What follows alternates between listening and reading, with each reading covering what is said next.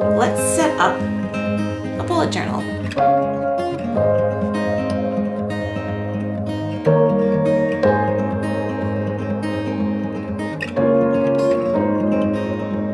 Hey everybody, it's Christina from Creations with Christina. Welcome back to my YouTube channel. If you're new to my channel, be sure to subscribe so you'll be notified when I post new videos.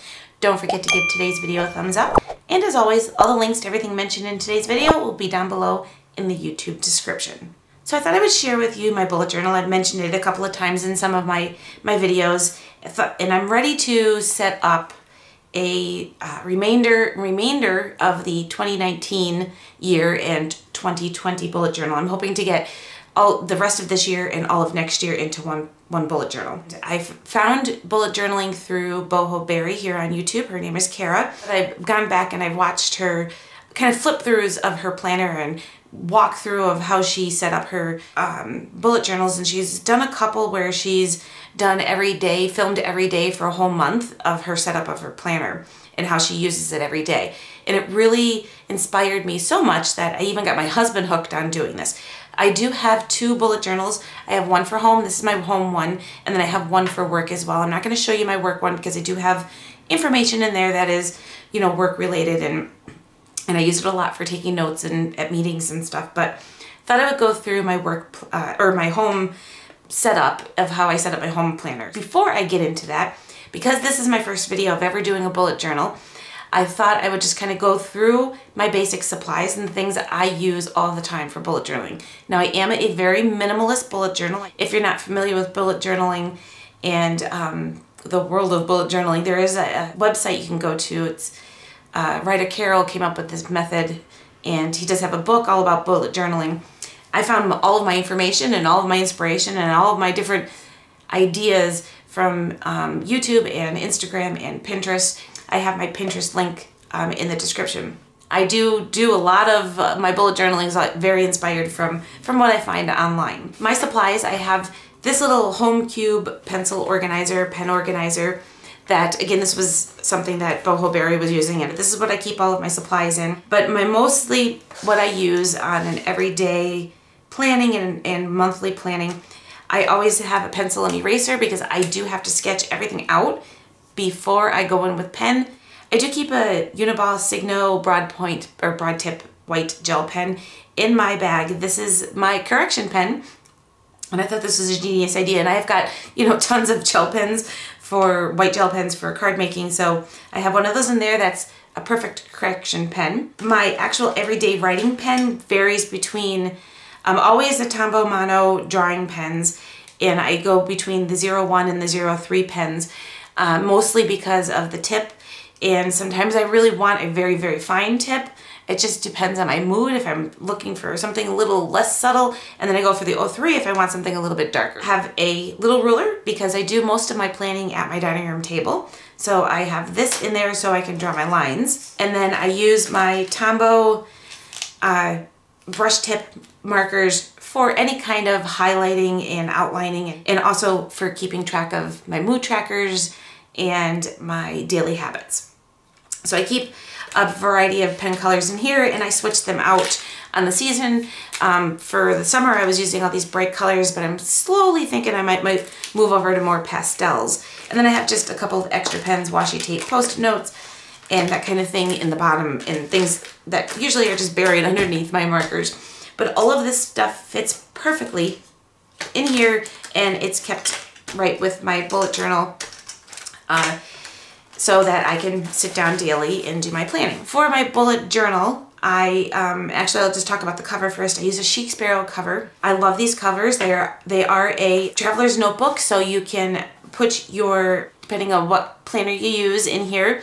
This particular planner has a great binding where it opens up. I can feed one of the strings through. I just unknot it and feed it through, and then knot it again down in the bottom, and that's how I keep my bullet journal in here. And then I also have another little loose leaf bullet journal back here. Sometimes I use it for playing around with pens, but then I also use it for some collections that I do have in here, like my master list and my grocery list, and things that I don't like to have to keep writing out every time I switch to a new bullet journal. For my actual bullet journal, this is my old one. I'm gonna pull out a new one. Now I bought two of these because I am working on both my home and my work bullet journals. And this is my favorite planner. I started off with the, and I apologize if I say this wrong, the Leuchtturm 1917 planners. And I love that planner, but I didn't like the quality of the paper. I love a little bit of a thicker paper because then I don't have to worry about bleed through with pens. And I love that the pages in the Leuchtturm are numbered and there's an index. And I found this one on Amazon and I just bought it on a whim. There wasn't many reviews on it, and it's become my absolute favorite bullet journal. It comes in a box, so when I'm done, I can store this away and even note on the side the dates for this planner. And I keep them on the shelf here in my craft room. This is the Minimalism Art bullet journal. It is a dot grid bullet journal. It has really nice dark dots in here so I can see them really well. A couple of my Leuchtturm planners that I have used, sometimes the dots are really good and sometimes they're not. So this one has been pretty consistent. It is numbered and the paper quality of this is absolutely amazing.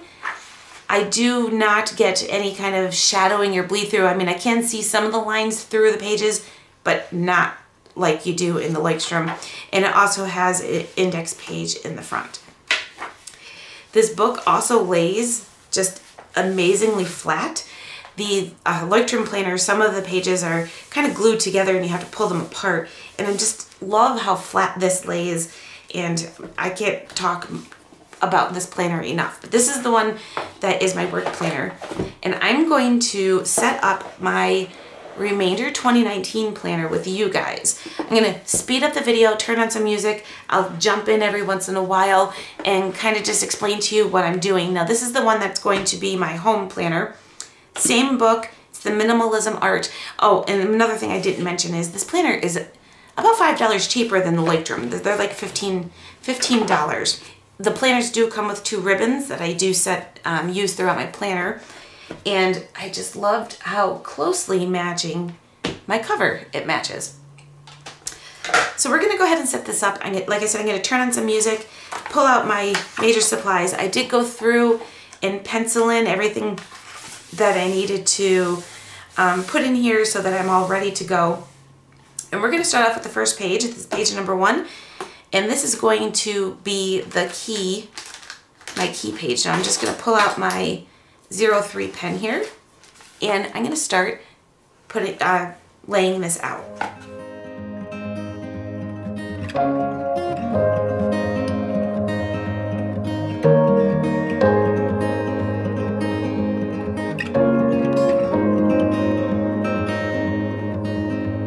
One last ticket before it's gone. One last summer before it's fall.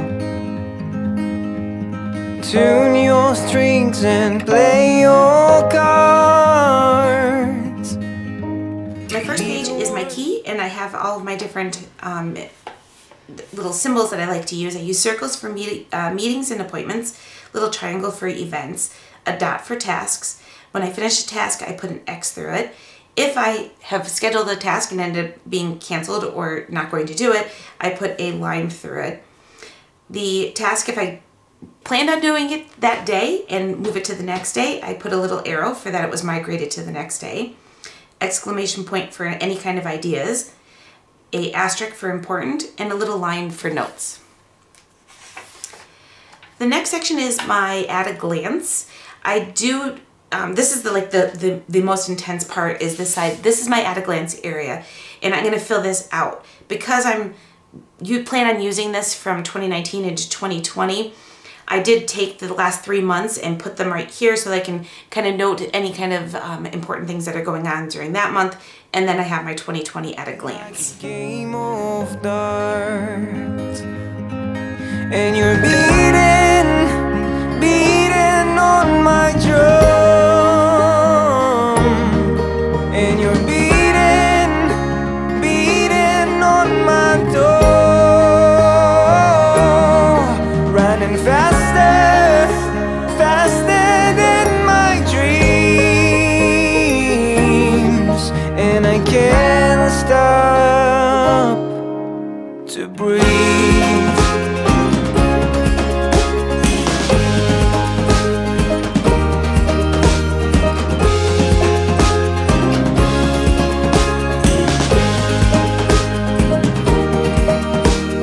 One last lie before the truth,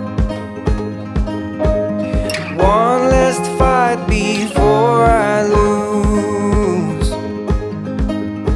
I ask myself, where should I go? Did I do enough to feed my soul? And you're beating on my drum, and you're beating on my door, running faster than my dreams, and I can't stop to breathe.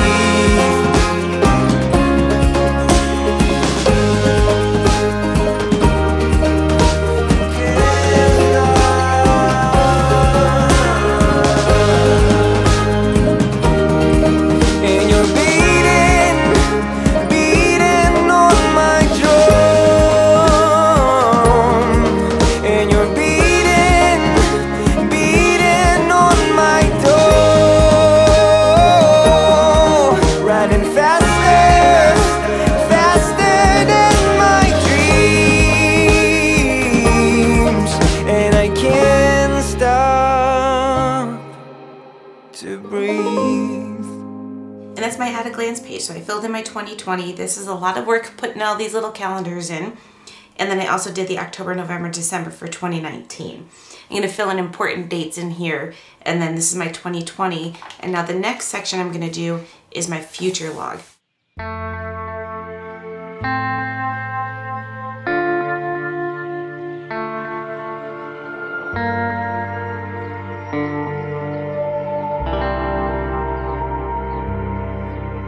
Standing on the corner with your smile inside my head, and I'm singing to the people passing by.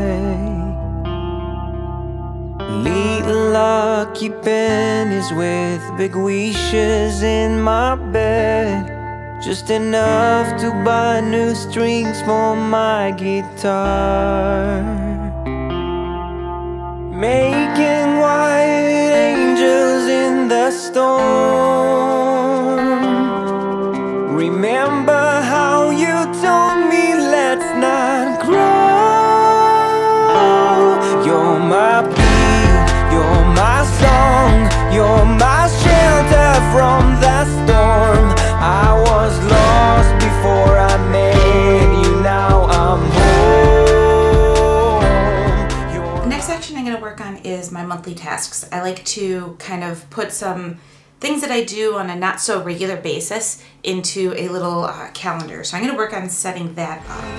You're my soul, you're my king when I grow old, and I promise that you'll never be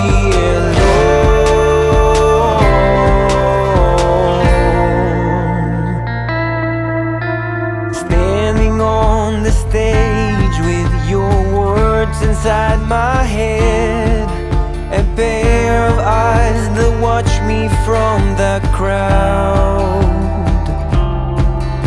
Little light reminds me of big wishes from the past, just enough to buy new wings when it's too loud. Making white angels in the storm. Remember how you told me let's not grow. You're my beat, you're my song, you're my shelter from the storm. I was lost before I met you, now I'm home. I'll fit this in later with all of the different things things that I want to do. I'm going to move on to birthdays and anniversaries. I like to list all of my family members and friends' birthdays in here, as well as their any anniversaries. You're my dream, you're my soul, you're my king when I grow old, and I promise that you'll never be alone.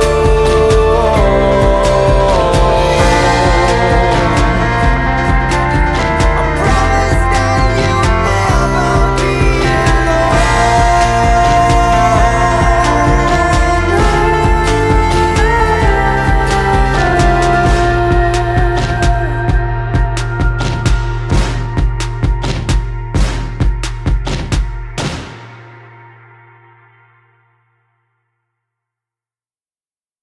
So just went back and added my little highlighting colors in here, and then finished up my birthdays and anniversaries list.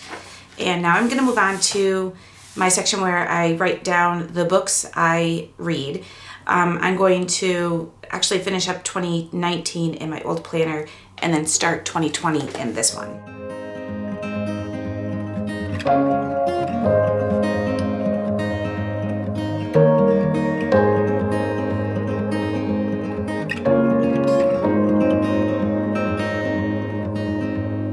One last ticket before it's gone.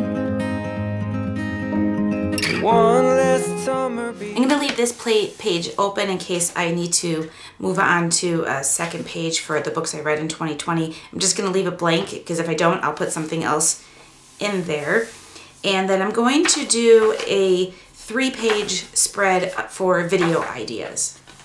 And I pretty much set that up the same way I do my books I read or read in 2020. So we're going to go ahead and fill this one in. It's fall.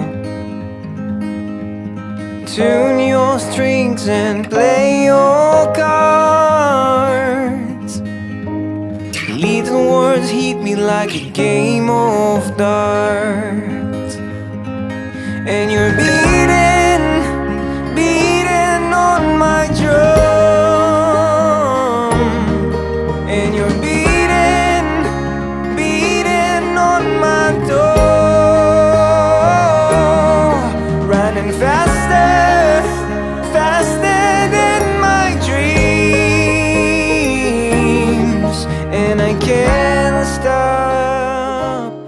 And that is how I set up my bullet journal. So I have my key page. I have my kind of future log for the rest of 2019. My 2020 at a glance, which I use all the time. My future log for 2020. Then I have my monthly tasks, which I'm going to fill in. Birthdays and anniversaries for the year. Books I read in 2020. I left this one blank so I can either expand the books I read or I can use it for something else.